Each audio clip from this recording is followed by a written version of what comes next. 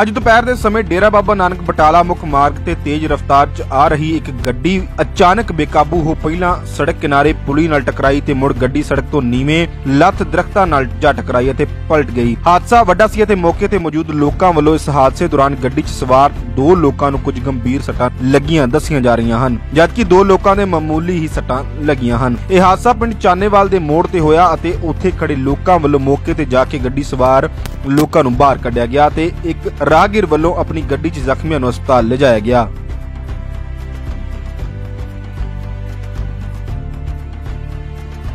ਆਪਣਾ ਪਾਲ ਸਿੰਘ ਹਾਂਜੀ, ਕੀ ਹਾਦਸਾ ਵਾਪਰਿਆ ਜਿੱਥੇ? ਇਹ ਡੇਰੇ ਵਾਲੇ ਕੋਲੀ ਵਾਲੀ ਆਉਂਦੀ ਗੱਡੀ, ਅਸੀਂ ਇੱਥੇ ਖੜੇ ਆ। ਪਹਿਲੇ ਤਾਂ ਉੱਥੇ ਵੱਜਣ ਲੱਗਾ ਪੁਲੀ ਦਾ, ਉਹ ਤੋਂ ਉਹਨੂੰ ਬਚਾਈ ਹੈ ਤੇ ਗੱਡੀ ਉਹਦੇ ਕੋਲ ਰੁਕੀ ਨਹੀਂ, ਮੁੜ ਕੇ ਜਾ ਕੇ ਤੂਤ ਦੇ ਵਿੱਚ ਵੱਜੀ ਹੈ। ਤੂਤ ਭੰਨ ਕੇ ਅੱਗੇ ਸਪਈਏ ਨਾਲ ਜਾ ਕੇ ਉੱਠ ਗਈ ਹੈ ਤੇ ਕੱਢਿਆ ਕੁੱਢਿਆ ਲੋਕਾਂ ਨੇ, ਸੱਟਾਂ ਲੱਗੀਆਂ ਉਹਨਾਂ ਨੂੰ, ਇੱਕ ਨੂੰ ਤੇ ਵਾਹਵਾ, ਇੱਕ ਜਨਾਨੀ ਨੂੰ ਸੱਟ ਵਾਹਵਾ। ਇਹ ਕਿਹੜੇ ਪਿੰਡ ਲੱਗਾ ਹੋਇਆ ਐਕਸੀਡੈਂਟ ਜਿਹਨਾਂ ਦਾ? ਚਾਨੇਵਾਲ।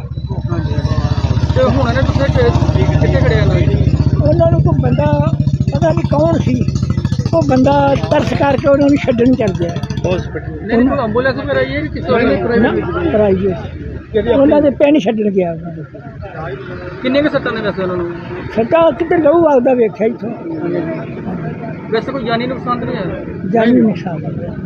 ਅਮਰੀਕ ਸਿੰਘ। ਜਿਹੜਾ ਹਾਦਸਾ ਹੋਇਆ ਕੀ ਕਾਰਨ ਕੀ ਲੱਗਦਾ? ਇਹ ਇਸ ਕੋਲੀ ਸਾਈਡ ਤੋਂ ਗੱਡੀ ਆ ਰਹੀ ਸੀ, ਇਹ ਤੋਂ ਗੱਡੀ ਸੰਭਲੀ ਗਈ, ਪਹਿਲਾਂ ਇਸ ਸਾਈਡ ਉਤਰੀ ਡਰਾਈਵਰ ਸਾਈਡ ਤੇ, ਮੁੜ ਕੇ ਸੰਭਲੀ ਗਈ, ਮੁੜ ਕੇ ਖੱਬੇ ਪਾਸੇ ਜਾ ਕੇ ਤੇ ਥੱਲੇ ਵੱਜ ਗਈ। ਗੱਡੀ ਕਿਹੜੀ ਸਾਈਡ ਤੋਂ ਆ ਰਹੀ ਸੀ? ਗੱਡੀ ਕੋਲੀ ਸਾਈਡ ਤੋਂ ਆ ਰਹੀ ਸੀ। ਅੱਛਾ ਜੀ। ਹਾਂਜੀ। ਤੇ ਕਿੱਧਰ ਨੂੰ ਜਾ ਰਹੇ ਸੀ? ਬਟਾਲੇ ਨੂੰ। ਹਾਂਜੀ ਹਾਂਜੀ। ਪਹਿਲਾਂ ਇਸ ਸਾਈਡ ਤੋਂ ਥੱਲੇ ਉਤਰੀ ਆ ਡਰਾਈਵਰ ਸਾਈਡ ਨੂੰ, ਮੁੜ ਕੇ ਕਲੀਨਰ ਸਾਈਡ ਥੱਲੇ ਉਤਰ ਗਿਆ, ਜਾ ਕੇ ਥੱਲੇ ਉਤਰ ਗਈ ਆ। ਕਿੰਨੇ ਜਣੇ ਸੀ ਵਿੱਚ? 3-4 ਜਣੇ ਸੀ ਵਿੱਚ ਉਹਦੇ। ਕਿੱਦਾਂ ਦੇ ਕੀ ਹਾਲਾਤ ਕਰੇ? ਠੀਕ ਸੀ, ਇੱਕ ਬੰਦਾ ਜਿਹੜਾ ਚਲਾਉਣ ਰਿਹਾ ਸੀ ਉਹਦੇ ਸੱਟ ਲੱਗੀ ਸਿਰ ਤੇ ਇੱਥੇ, ਤੇ ਉਹ ਜਨਾਨੀ ਇੱਕ ਉਹਦਾ ਇੱਥੇ ਮੋਢੇ ਸੱਟ ਲੱਗੀ ਆ, ਤੇ ਬਾਕੀ ਤਾਂ ਠੀਕ ਸੀ। Education embraces not only facts but also values. It inculcates such good practices which may reveal our qualities and perfections in every sphere of life. We, as a part of A&M Institute, empower knowledge with practical approach. Students can accumulate knowledge and information from wide range of books, journals available in the library. We also nurture the skills of our future managers by the use of well-equipped and furnished laboratories. A&M Group of Institutes endeavors to impart such value-based education to our students.